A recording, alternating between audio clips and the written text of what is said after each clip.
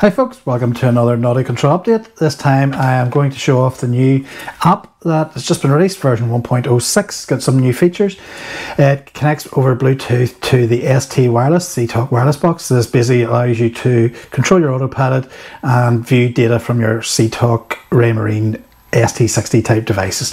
Plenty of other videos in the background, but in this video we're just going to cover the mobile phone app, and we'll do it on the test bench to show how that works with the autopilot. So let's move on down to the workbench right now and connect.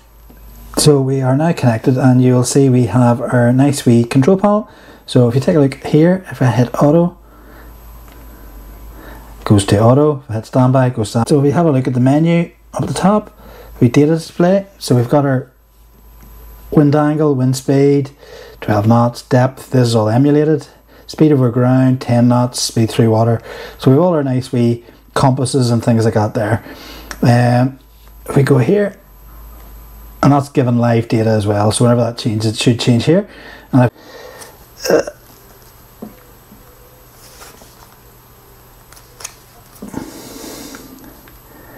setup. So it's the exact same as the web one, which you'll see in the other. So you can set the access point name, password, channel, Bluetooth, actions, race timer, debug options, enable different things, and then set your button codes. So if I save settings, then that does it again. Should come up here. So there we go. So that's it. There you go, folks. That is the mobile phone app. Works on tablets as well. Do have a Windows version. Don't know if people actually use Windows on their boat, but if you do, certainly give me a shout and get you a test account. You will need to be on Google Play. If you read the details down below, but it's in beta at the minute, so I need 12 beta testers. I think I'm about 3/4 of the way there. So if this is something, if you have one of these ST wireless boxes, send an email to admin@Nauti-Control, which will be down below the full details. If you haven't got one of these, head on over to the website. They're for sale for just over £100, and that includes postage anywhere in the world.